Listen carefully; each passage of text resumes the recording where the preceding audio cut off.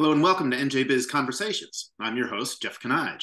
My guest today is Cathy Bennett. She is the president and CEO of the New Jersey Hospital Association. Cathy, welcome. Hello. Thanks, Jeff, for having me. Thanks for being here. I appreciate you taking the time. Your organization represents 108 hospitals throughout the state. Have I got that right? That's right. Okay. So, and that's most of them, the overwhelming majority of them, obviously. So I wanted to start by getting a read on where they are now, where the hospitals, New Jersey hospitals are in what I think most people now consider the post-COVID era. Do hospital executives, do industry leaders like you and your members, do they see themselves as being in the post-COVID era? And if so, what does that mean in terms of how they're going to proceed going forward? Sure. Great question, because as you know, New Jersey is being one of the hotspots of COVID back in Right. 2020. Mm-hmm. Really took pummeling from this, but we definitely turned the corner. We're in the post-COVID era.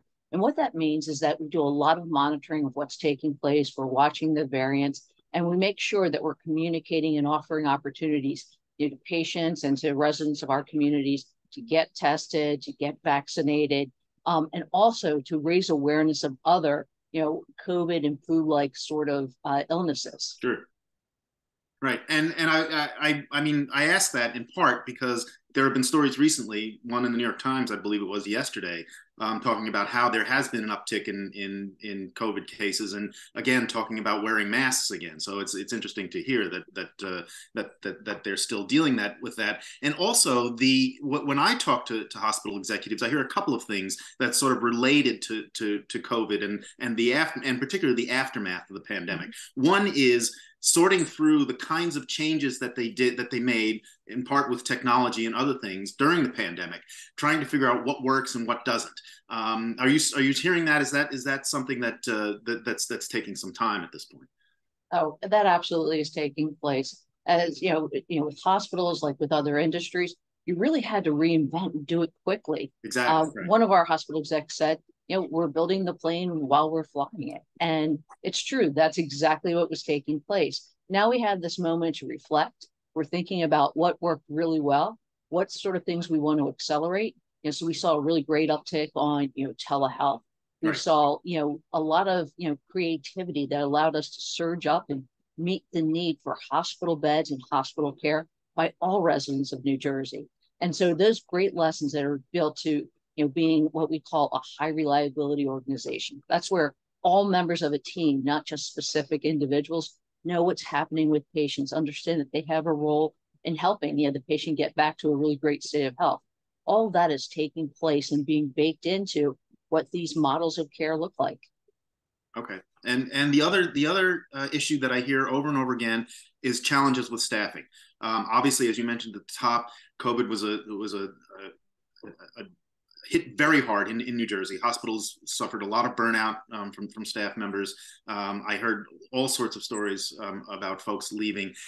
That, in addition to just the sort of normal everyday staffing challenges that hospitals have. First of all, how is that going now? Has that eased up at all? Particularly with nurses, although across the board, or how hospitals still challenged by trying to maintain, attract and retain talented people? I think hospitals, just like all industries, saw that same challenge of staffing. Mm-hmm. Whether it was, that term quiet quitting that Sure. emerged, during, COVID and as we moved into this post-COVID era, or, people really rethinking that work-life balance. And so what we've really seen our hospitals do is lean in to address what the needs are of all of their team members, the clinicians, the physicians, the nurses, our dietitians, and then also, when you talk about the environmentalists, the folks that were in there cleaning the facility every day during COVID, those Right. helping prepare and deliver food. So this is a very, significant issue. And so they made a lot of investments into, the resilience or to the well-being emotionally and mentally of their team members, not just the physical health. And you've seen that sort of spread into other areas where our hospitals are now, they've learned lessons, and those lessons are flowing through and they're making them available to other businesses. Okay. And related to that, and again, it goes back, unfortunately, to the pandemic and some of the changes, particularly with technology. I'm wondering if hospitals are looking for different kinds of skills, different kinds of education, different kinds of backgrounds now that now technology has gotten more prevalent, and it's more used more widely in a variety of different contexts, and also just the sort of, again, the different mindset about what might be happening. What do we need to do during the next pandemic? Has that complicated the task at all?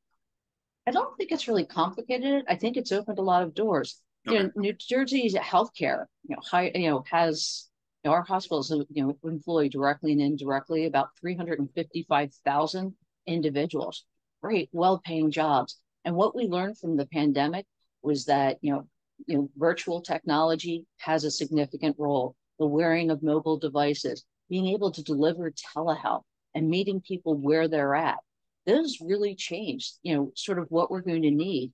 And I can't imagine any major in college, any student coming out of high school that can't find a place and a healthcare role for the future. And so as we look at it, we know that, of course, you're going to see the importance of AI and health informatics, For but sure. you're also seeing some really neat things emerge. As we look at, for example, nutrition, you're hearing more and more of our hospitals looking at what's the type of food we provide within our hospitals. And you're seeing changes to the menus. You're seeing a greater emphasis on, being green and, changing the footprint of the facility and what they do and what the output into a community is. In addition to that, we see things like, even 3D printing for limbs and for, shoulder replacements, hip replacements. So really personalized medicine. So a lot of different, I think opportunities are evolving. And so for any student, I think that there's a great opportunity to be part of what is going to be probably the largest, availability of jobs between now and 2030, and that's in healthcare. Okay.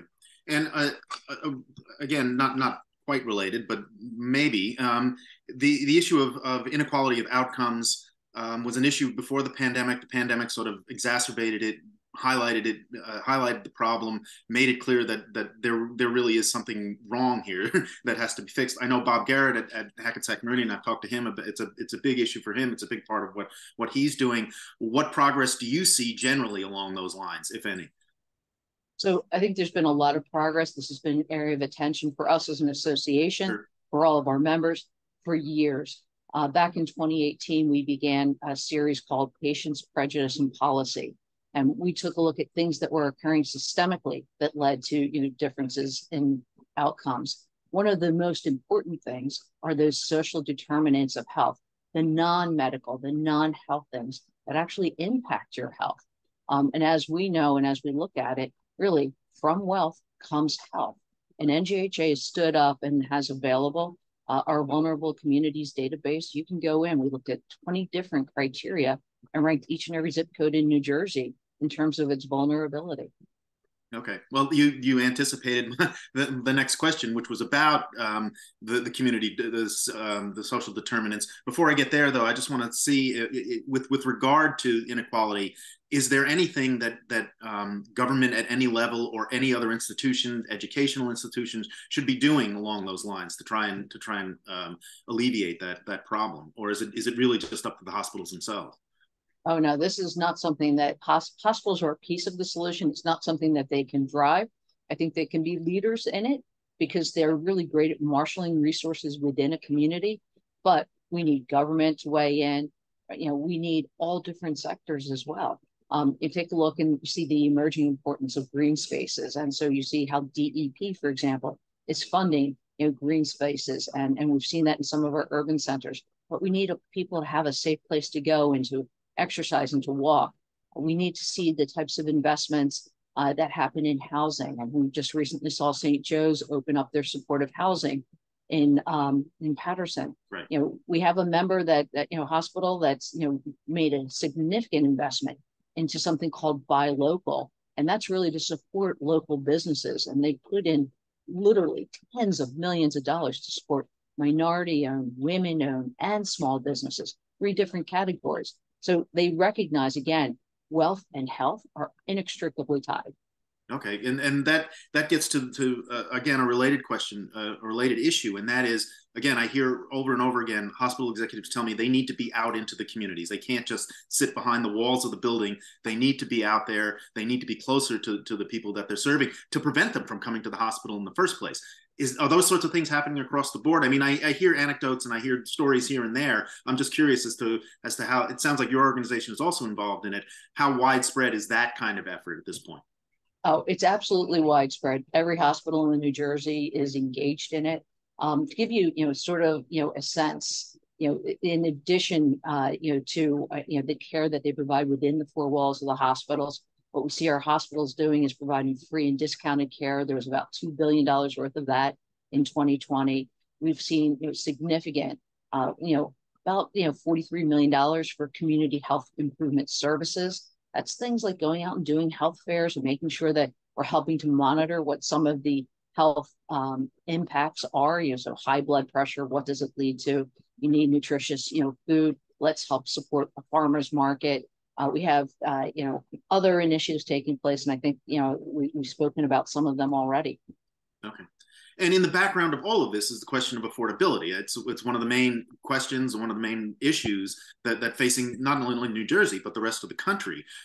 What role do hospitals play in terms of trying to make care more affordable for residents of New Jersey?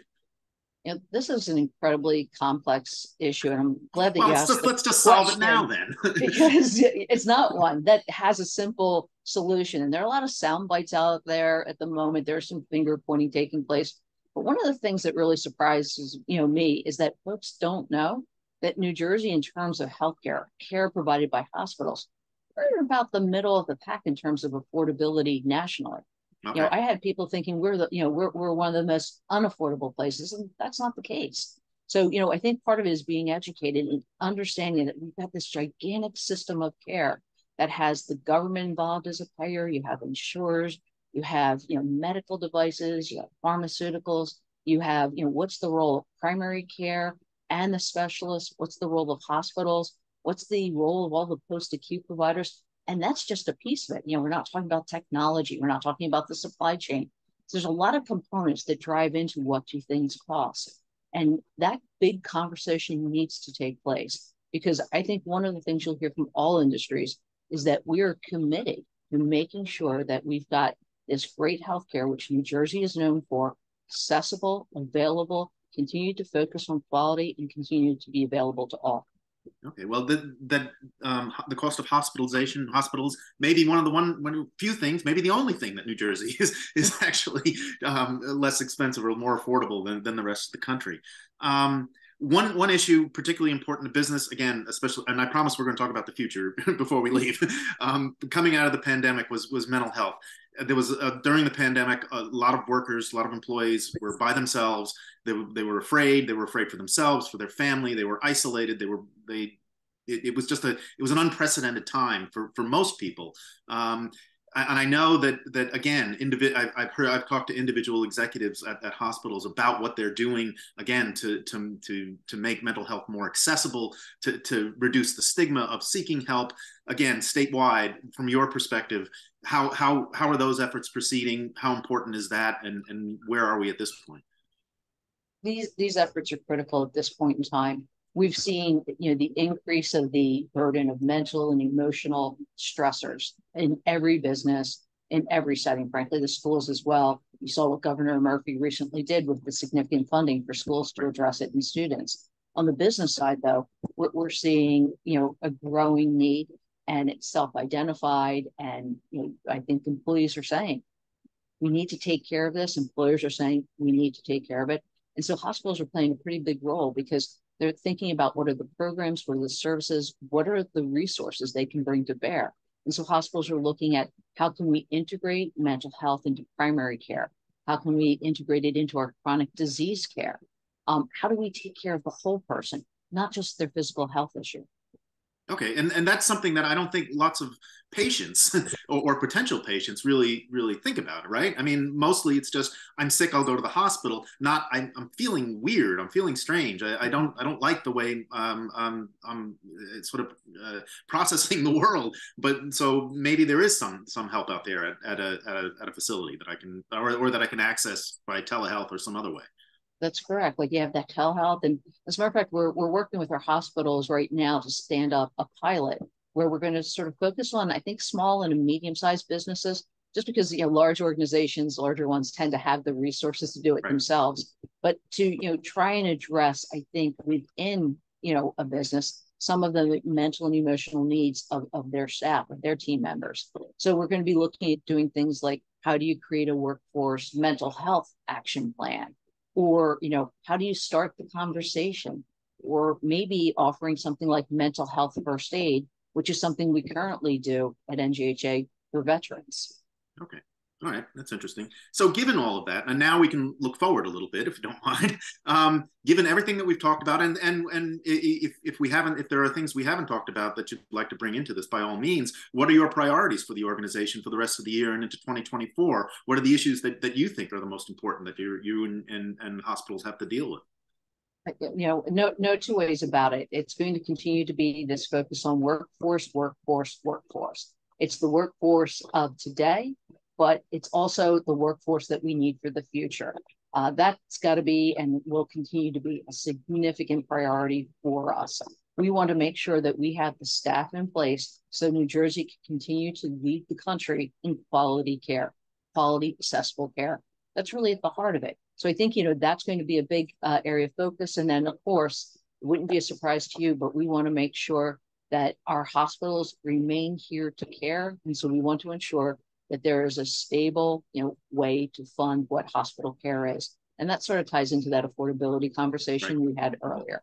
Okay. All right. And before I let you go, what NJ Biz viewers, readers may know or may not know is just the contribution of hospitals to the state's economy. According to your website, hospitals employ 150,000 individuals, provide almost $24 billion in job spending and other economic benefits to the state. What's your assessment of the future of the business side of it? Is consolidation over? Where is growth going to come from? Is it the aging population? What do you see and what do you hear from your members about what they're thinking the business is going to be like going forward? So I think that there are a lot of efficiencies that come from consolidation, and there's significant benefit to actually being very tight and embedded with your community. Our hospitals recognize that they are anchor institutions, just like a big university is. They Mm-hmm. provide employment, they provide employment directly. They also provide it indirectly. You think, the linens need to be cleaned, there's a job, and there's Right. another company. Food needs to come in. It doesn't have to come in from Sodexo, and we're seeing that already. Sometimes it does, but there are other options, particularly to, provide to individuals that are inpatient. But I think in addition to that, as we start to look at hospitals, we're really cognizant that, the population overall in New Jersey is aging. All boomers are going to be 60 by 2030. So what that means is that we're all living a lot longer, we're all a lot healthier, Sure. but we need to make sure our systems of care are set up so that, while you're living and you have something that's a chronic condition, it's manageable and you're where you want to be, at home, out with your friends, and still, hitting, the basketball courts for your weekend or your game. Right. Okay. Well, there's a reason why economic development folks talk about eds and meds, higher education and hospitals, and those are always anchor institutions and always a way to sort of bring economic development to areas that need it.